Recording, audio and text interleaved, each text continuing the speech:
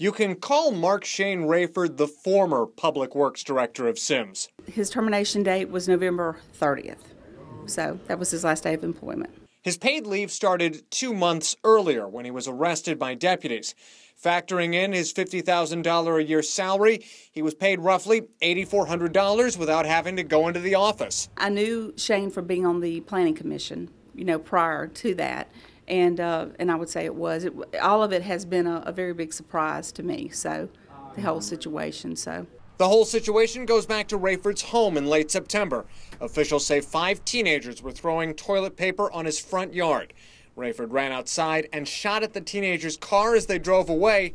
His attorney says his client acted in self-defense. Rayford then followed the teens to this nearby gas station where he ordered 10 young people on the ground and held them at gunpoint.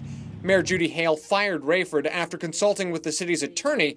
One reason they told him to hit the road were the roads. We had to move forward. We had to have someone in that position. That's very important.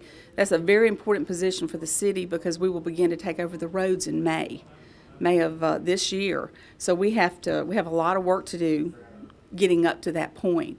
2 months of paid leave is small when compared to other government employees who have gotten in trouble. Washington County teacher Charlene Schmitz got paid for more than 2 years as she was convicted of child enticement. Chad Petrie, News 5.